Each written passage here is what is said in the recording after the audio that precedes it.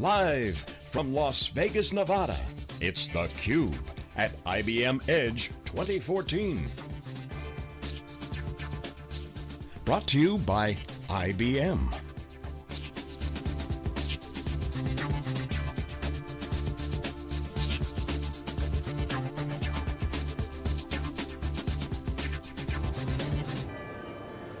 Okay, welcome back everyone. We're here live in Las Vegas for IBM Edge. This is theCUBE, our flagship program. We go out to the events, extract the signal from the noise. I'm John Furrier, the founder of SiliconAngle. We are here with the Analyst Roundup segment. We are here to discuss all the action at IBM Edge and the impact of the industry. Infrastructure matters, that's the slogan. Of course, theCUBE matters, that's why we're here. This event is really, really key. And of course, I'm here joined with Stu Miniman, analyst at wikibon.org, and David Floyer, co-founder of Wikibon. Guys, analyst segment here. Talk about, let's drill down and analyze what we heard. Okay, let's dig in a little bit. IBM, David, you've been following them. Some of the stuff that you've written, actually, and some of the sizing has been significant. First question to David Floyer, as an analyst covering this space in Flash from day one. How do you give IBM a grade at this? I mean, obviously, they got it at the market. They have now the go-to-market going on full throttle. What's your take on their progress? You give them a good letter grade, A, B, C, what's your take? Well, I'd say they were late to the class, that they got started a little bit later than other people in that area. They have one advantage, a tremendous advantage, is that they cover both the storage and the server side of things, so that they can take a more of a systems view, and I think that's been a great help to them. They went after the all-flash array with the purchase of Texas Memory Systems, TMS. And that's enabled them to go after a certain segment of the marketplace, the very high performance segment. In particular, that is the people in Wall Street who really have to do things extremely quickly, and also the high end of the performance area. The very high-end DB2, the mainframe market, where all-flash has been a great asset in helping those extremely critical systems get way under 1 millisecond response time. So that's the area that they've been very strong in. The area that they've been weaker in is getting the lower price points, and that's something they're working on now, is getting lower price points into the marketplace. I asked Mike Kuhn specifically their differentiators. I want to get your take on this. He said things like, we are the only ones who have a broader approach in terms of across the portfolio and systems level integration, meaning they built it from the ground up. That's a differentiator, no one has that. Speed, they said that no one else has. And the ability to do additional enhancements into the software on top of their enhancements on the bottoms up, kind of in the hardware. Do you agree with that? Is that a differentiator, and are they positioned well for this battle in the flash? I think it's true, there's a differentiator. They've done well in those high-end marketplaces with the very low latency. They've done well on the server side in integrating some of those solutions. That's been their strength. I think the battle ahead is bringing it down into the mid-range, the lower ends, where price is going to be much more critical in that area. And we're seeing a lot of people in that hybrid storage and all-flash array storage who are coming in at much, much lower price points. And I think that's an area that they're going to need to tackle if they're going to maintain that momentum. So all flash, all hot right now. We talked to SolidFire at the OpenStack. We saw Pure Storage when we were at the EMC World. They had a little guerrilla activity going on there. We talked to the CEO and their staff there. We talked to a lot of industry folks. I want to get your take on this. Is there a silver bullet in flash? Can you deliver massive IOPS, great throughput, and cost per gigabyte? Is there a one-size-fits-all flash solution that could address all three of those things? Or has it become kind of you pick your market and go for it, whether it's transactional, IOPS specific? Can someone deliver those three things in one product? I think, like everything else, it's very difficult to do that, and you will find differentiation for certain strategic fits, or you get a strategic fit around a particular product, and what you find is people will buy it for that particular type of application. So the TMS, for example, is at the very low latency, higher cost end of the marketplace. That's where they fit.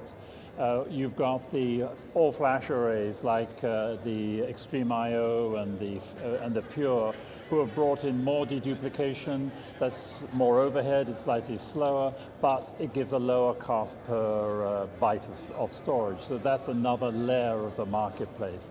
And you've got the hybrid arrays who have come in with much less flash, up 20% or so if you're tin tree, lower than that if you're people like Tejal. But coming in at very much lower costs there. So you're seeing a very strong differentiation in the market into different places. Some of the buzz here in the show is all talking about flash, and so this, how you slice and dice flash is interesting. I want to get you to the specific question. Some are saying, obviously, the leaderboard will come out, IBM, Pure, Violin, EMC, and pretty much everyone else has an also ran. So do you, one, agree with that approach? And there's a lot of names missing, you mentioned a few of them. And two, I want to get your take on Pure storage, because if that's kind of the segmentation of the leaderboard, Pure has certainly risen from low in the top 10 to up in the top 3, and number 2, if that's the case.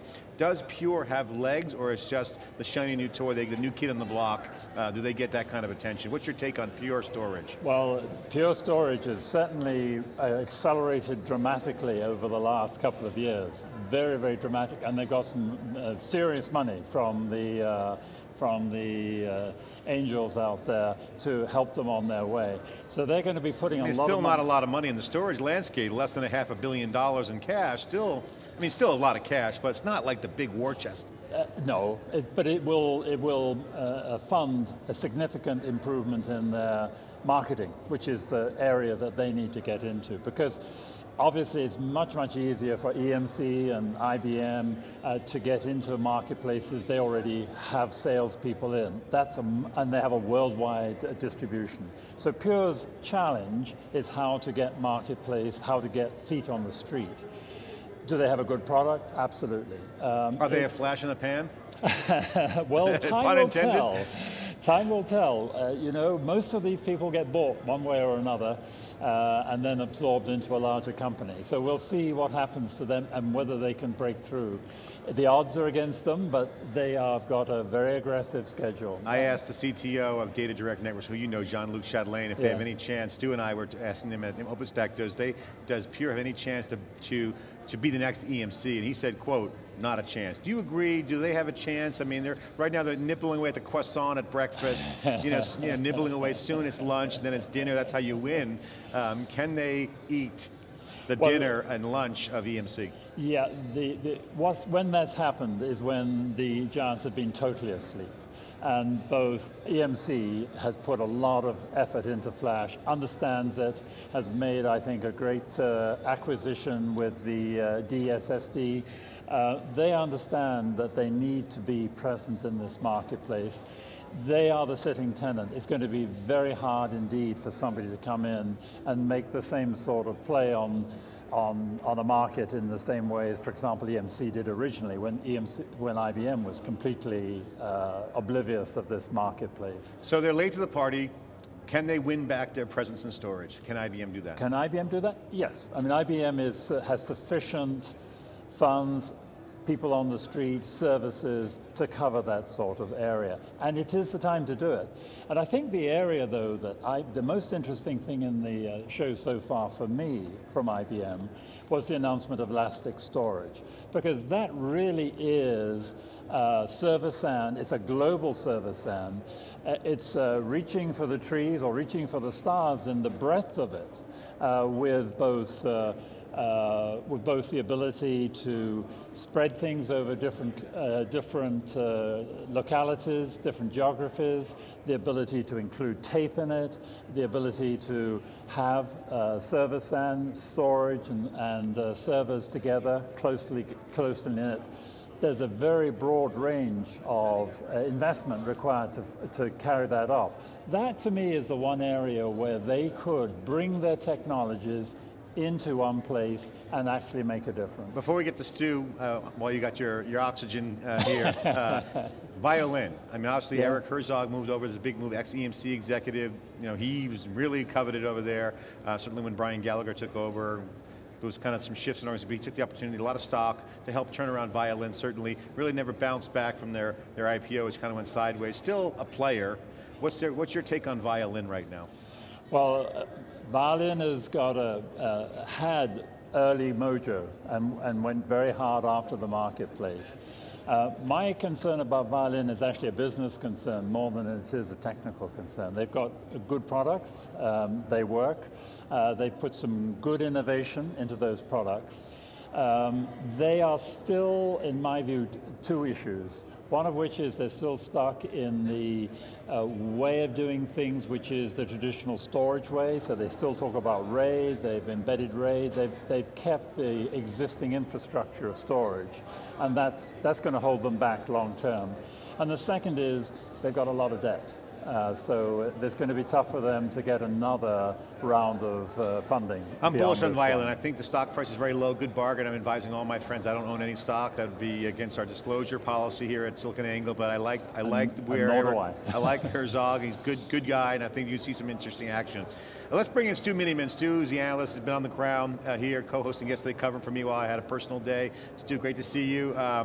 You're out hunting stories. You're out last night talking to all the people, getting all the whisper rumors and stats. You also moderated a panel. Obviously IBM with their server division, we talked to Steve Mills, that's very clear from IBM Impact and IBM Pulse. Obviously the technology tax from Intel, they're passing off and letting Lenovo run that.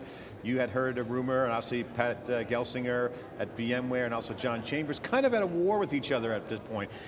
What's your report on this? Because this is really fascinating. Because this is an interesting dynamic in the landscape. So share what you've learned with the folks out there. Sure, John, and thanks. You actually got let my voice rest a little bit. I think that's the longest I've gone without talking this week. Always busy in Vegas, all day, all night. theCUBE covering the action. So yeah, interesting scoop, John. When David Floyer, Dave Vellante, and I sat down and looked at the Lenovo IBM deal, there was concern about what does this mean to the whole system sale from an IBM side. But really the big opportunity here is while IBM has a broad portfolio, it does limit some of their partnerships. So especially, you say IBM, great partnership with SAP, but with Microsoft, with VMware, and with Oracle, there are some limits as to how much IBM can really partner there. So John, the scoop that we got is, 5 days ago, John Chambers kind of made, an accusation. Well, he declared war against VMware. He said VMware is enemy #1 to Cisco. And what I hear from the IBM guys that are going to be moving to Lenovo is the phone's ringing. So, people that, want infrastructure for VMware have been buying a lot of Cisco UCS, and now Lenovo doesn't have the, once the acquisition, the deal is done, will not be attached to IBM, will not be attached to, the AIX and, DB2. DB2 and all of those pieces. So they are unfettered and a good partner for VMware to go on the offensive to try to take back some of that share that they've lost over the last few years, especially at the higher end of the market. So it's really interesting from the Lenovo guys, when they go over there, from an IBM standpoint, they've just been losing market share and said they never had a goal to be #1 in server. Now that is their stated goal, to win back leadership in the x86 market share and do what Lenovo did in the PC era, which was to take them from a kind of a #2, #3 player back up to #1. So let's break this down, because obviously we were talking on theCUBE, Dave and I, and Stu, you were talking about that, we were talking about this OpenStack. There's a cold war going on in the cloud,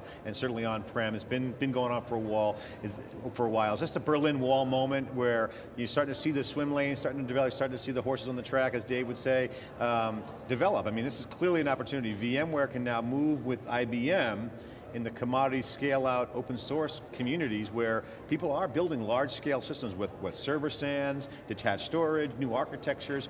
This is an opportunity for VMware. What's your take on that? What does VMware need to do? And why is it an opportunity for IBM, who has a great partnership with Microsoft and other vendors, and VMware?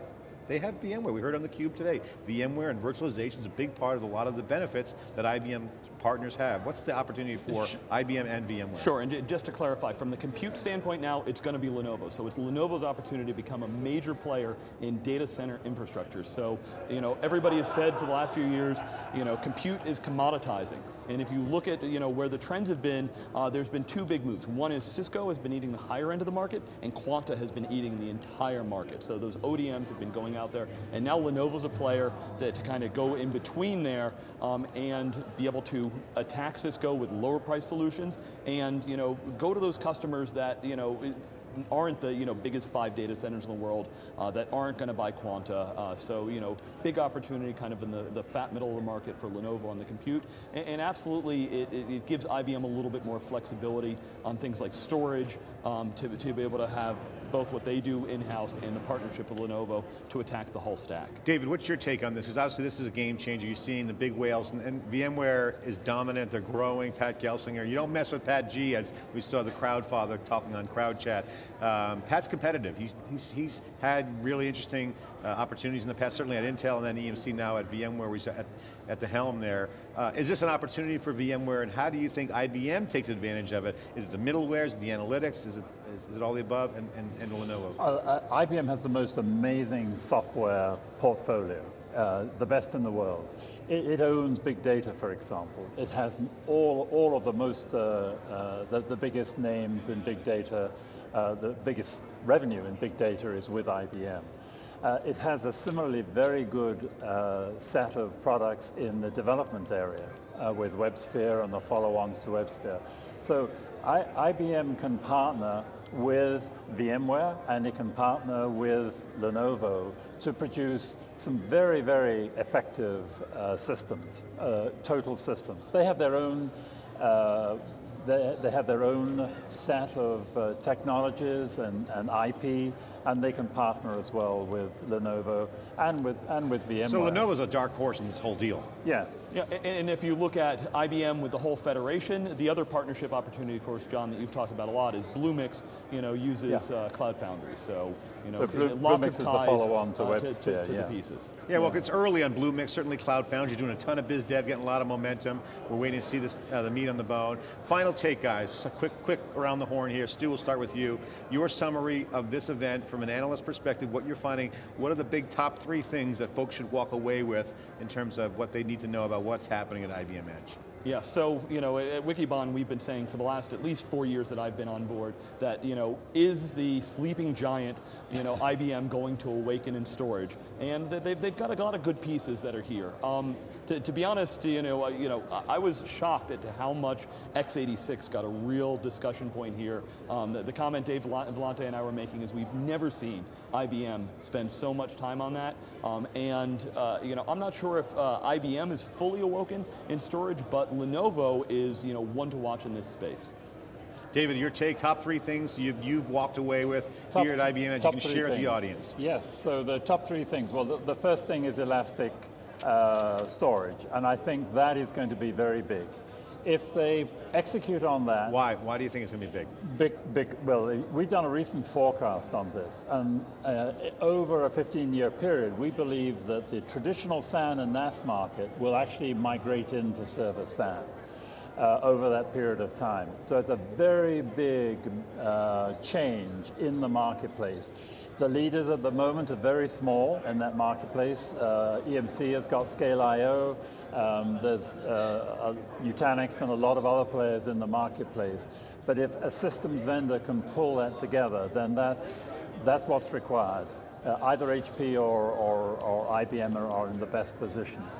So that's the first most important thing I thought that was announced today. The second is the release of the server division. If Lenovo can do what they did with the PCs and get the economies of scale from their excellent supply chain management that they have put in place, and get hold of memory costs in particular, and get solutions for flash and for storage.